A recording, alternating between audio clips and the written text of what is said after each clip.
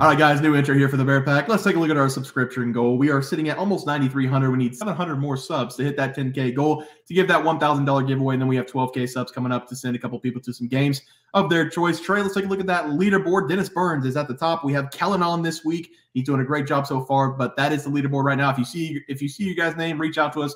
BearsProfitPlays@gmail.com or on Twitter, BearsProfit @BearsProfit, and we need to get you guys set up so we can give you guys your picks out for the next couple of weeks. If you see your name, make sure you reach out. Also, if you want to become a member on our YouTube channel, we're going to be giving away $50 weekly to our members on YouTube.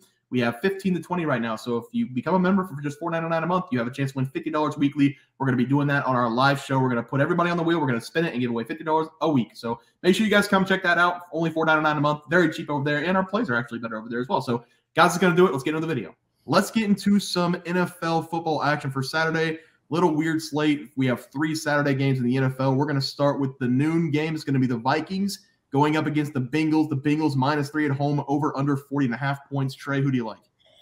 Yeah, it even went down a half point. I was at -3.5 earlier. I'm going to buy a half point and take the Bengals here at -2.5. It's very expensive to buy that half point. So if you don't want to do that, just take them here -3. The Vikings, they're starting Nick Mullins here in this game. I have no confidence in his ability to move the ball down the field. He's just not a good pro. And then compound that with Alexander Mattison being ruled out in this game for the Vikings and Justin Jefferson being questionable. He had to take a quick trip to the hospital. He's probably going to play for this game, but in my opinion, he's not going to be at full strength. I just have a lot of confidence here with the Bengals here at home. Jake Browning, he's looked more than capable to get his playmakers the ball, and that should happen consistently through this game. So I'm going to take the Bengals at -2.5. And player prop-wise, I'm going to take Jamar Chase over his receiving yards, whatever it comes out at. I expect Chase to get the Adams treatment that he got on Thursday night. Adams, he almost finished with 100 receiving yards in that game. Basically, every pass was going his way, and I expect the same thing for Jamar Chase throughout this game. Yeah, 2 things before, Nate, you go. 1, Justin Jefferson is 100% playing. I got the inside scoop on Tuesday. He was shopping, Christmas shopping with the kids. He said, one of the kids said, "Are you going to play this weekend, Mr. Jefferson?" He said, "Yes, son, I'm going to be playing." So he is going to be on the field Sunday. I don't know if he's going to be 100%, but he's going to be on the field or Saturday. But Nate, I'm going to let you give a pick, and I'm going to give my pick. Give me Bama. No, I don't. This game stinks. Like if I could pick them both to lose, I would. But obviously, I would have to go with the Cincinnati Bengals. Like you said, I can't trust Nick Mullins to move a ball. And Jake Browning looking like he's becoming his own little star. I feel like this is going to be a letdown game. But I'm not willing to bet it. I'm just going to do Bengals -3 if I had to pick. And then for my prop, I'm going to go over Joe Mixon receiving yards. I don't know why it's still down at 26.5.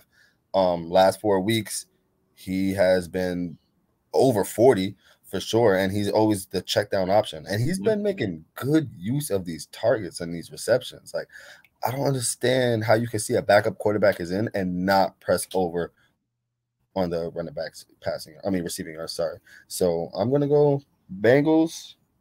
I'd rather just do money line, but I guess I'll take Bengals -3.5 and give me Joe Mixon over receiving yards. Yeah, Joe Mixon's been tearing it up receiving. I feel like he's gotten that on the first drive in some of these games. But I think this is a trap game for the Bengals. This is kind of a loser leaves town game. I mean, both teams are sitting at, 7-6? So whoever wins has a really good chance to make the playoffs. Whoever loses is basically out. I'm going to take the Vikings with the points. I don't think either team should be favored. 3.5 feels weird with Nick Mullins. I feel like Cincinnati should be like 6.5, 7 even maybe, especially the way they've been playing. Justin Jefferson back. I like TJ Hawkinson in this game with Nick Mullins. They've got a good connection. I like him to go over his receiving yards, over his catches. Nick Mullins' security blanket is TJ Hawkinson, so that's going to work in this game. Yeah, just a bad game on a Saturday. I mean, I'm happy we have the NFL, but I really don't want to watch that game. I want to watch the bowl game. So let's move on to the next game. This one I'm going to watch because this one's going to be interesting. We're going to see what both these teams are made of. The Pittsburgh Steelers going up against the Colts. The Colts -1.5. The over-under is 42.5. Nate, you want to start us off here? I don't even think – hold on, I'm just checking real quick. I don't think I want to go with a side. Let me see. I'm trying to see what the totals are for both teams. Steelers is at 20.5, and the Colts are at 21.5. Oh, the Steelers being at 20.5 seems like a trap. Like, I feel like you have to take the over, just like the Patriots the other day being at 16.5. The Raiders just took them under 18.5. They scored 63. So I feel like Steelers, whose offense freaking sucks, at 20.5, I'm gonna have to take that over. If it's a trap, call me a rat. I'm going to get caught. I'm going to take the Steelers over 20.5. I feel like maybe they figure something out. They realize, listen, they're a very beatable team. I'm not sure if they come out with the win, but at least they try, some efforts, get their offense rolling. Hopefully their receivers get it together, because I don't know what these dudes got going on. I don't know what attitudes came into them. Horrible attitude. Yeah, they need to relax, catch some touchdowns, feel happy, do some dances. Like I said, I don't really care if they win the game, but 3 touchdowns, that seems pretty reasonable to me. So give me that. Yeah, I think a lot of people are blaming Mitch Trubisky, and I think that's not right, because they've scored 18 points and 10 points. And that's bad, but that's how the Steelers have been all season long. They've allowed 24 points and 21 points to the Cardinals and the Patriots. So the defense is at fault here. I think the defense picks it up here. I'm going to take the Steelers plus the 1.5. Don't shake your head at me. And I'm going to take the under in the game, under for the Colts total. So 3 plays for me, Pittsburgh Steelers plus 1.5. Under for the entire game, and under for the Colts team total. I don't know what to tell you guys. I mean, if I'm hearing what's coming out of your guys' mouths, I don't even know if you guys have watched a single Steelers game, especially the last one. Defense sucks. He looked terrible. He was getting booed after every. No. Wait a minute. He's bad, but I don't think the leap from Kenny Pickett to Mitch is that significant. Like, it's not that far apart, right? No, and I think that's more of an outlier on what Kenny Pickett is and what Mitch Trubisky is. The defense has allowed 45 points to the Patriots and the Cardinals. And we also watched the Raiders. We didn't think they was going to put up 63. The NFL is getting confusing at this. If it's not marquee games. But it's hard to just look at the box score and say, okay, the Steelers allowed 30 points to the whatever. It's very hard whenever they have to be out on the field every other minute. It's just 3 and outs for the Steelers team. That's why my game pick is going to be the Indianapolis Colts here on the money line, minus 125. I just don't have confidence in the Steelers offense. They don't look like a playoff team. Meanwhile, this Colts team, they're playing competitive football, and that's going to continue in this game. I probably would have took just whichever team is at home here, because there's not very much difference between these two teams here, in my opinion. But with the Colts being at home, I just have a lot more confidence in them. And I have to have a lot more confidence in Gardner Minshew than Mitch Trubisky or Mason Rudolph, whoever the Steelers end up throwing out there at quarterback. I have a lot more confidence in this Colts team. They look a lot more connected than this Steelers team. Big Ben came out and said that I don't know what this Steelers team is. They don't know what it's like to wear the black and gold. They don't know what it is to be a Steeler. I guess I didn't pass that down to Kenny Pickett. And, Mike Tomlin did not like that. He voiced his displeasure at a press conference. There's a lot going on in that building. Give me the Colts here. And then player prop wise, I'm going to go with Allen Robinson under 14.5 receiving yards. I really love this under. It's very low, but Robinson, he's only caught 10 balls on the road this season. He'll be very lucky to catch one. He plays primarily in the slot, and that's where he's going to get matched up with Kenny Moore. So he's not going to catch a ball in this game. So I love the Colts, and I love Allen Robinson under. And guys, Steelers suck. I'm sorry. They allowed 303 to the Patriots and 289 to the Cardinals. Total yards on defense. Is that okay? Now look at the time. Like, I don't even know. I could be very wrong, but I could easily say look at the time of possession. I don't know what the time of possession is in that game, but I would have to assume that the Steelers did not have the ball very long in that game. Okay. I don't know if this is going to be a prop on PrizePicks, but if it is for the people watching, I'm going to take Gardner Minshew to throw an interception in this game. And I'm going to take Mitch Trubisky to throw an interception in this game. So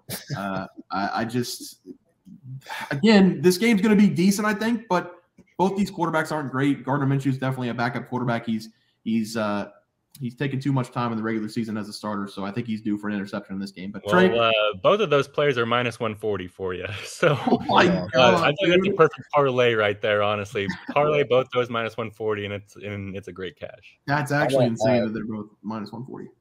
I want to add that I like that interception. Mitchell Trubisky only, though, because I want to do over on Gardner Minshew's passing yards. I feel like if they're going to try to play any type of good game, Steelers defense is pretty rock solid. But like I said, with Bailey Zappi, every quarterback has gone over pretty much 200 yards on the Steelers defense. And Gardner Minshew knows how to throw that ball. So I'm going to give him over. And I love Mitchell Trubisky one interception. I think he throws that on like the third drive of the game.